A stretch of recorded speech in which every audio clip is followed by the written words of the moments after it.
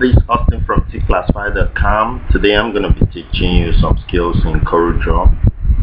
I'm going to be teaching you how to use Coreldraw to do some graphics, very nice designs that are very eye-catchy.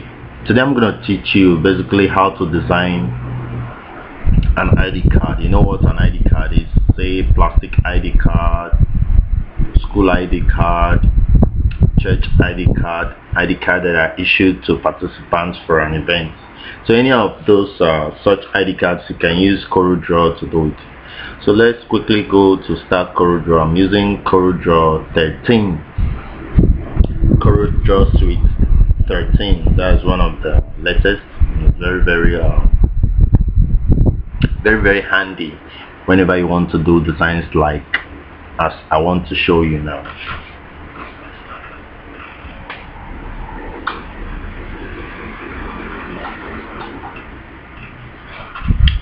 Yeah, it has come up. So once it comes up like this, just click on new. We click on new because we are trying to start this design from scratch. So we start up immediately. So I'm sure you are accustomed to the environment of basic Coreldraw like this. These are the menus. This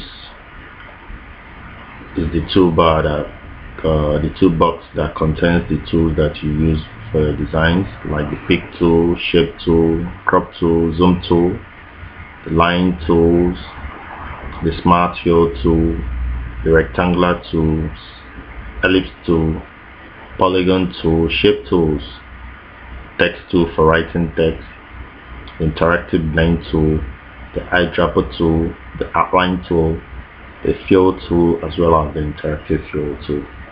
So these tools are actually the tools that you use for your design. So you're going to start using it immediately because they will come in handy when you're doing the basic ID card design. So quickly, we go to rectangular tool. You know, our ID cards are normally in rectangular form, so we'll make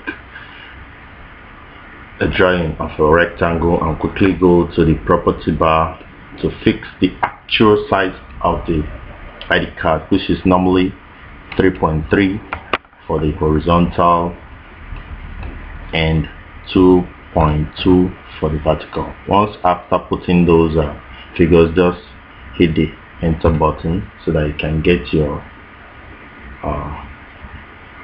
ID card in the right shape. So this is the ID card. Once you've gotten stuff like this, just click on the pick tool and then on the